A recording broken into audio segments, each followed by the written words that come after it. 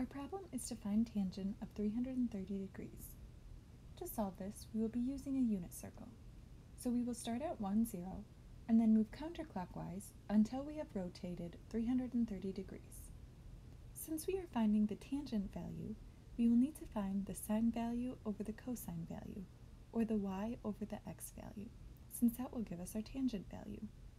So we will get a negative half over the square root of 3 over 2, and then multiplying by the reciprocal and simplifying, we will get a negative square root of 3 over 3 as our final answer.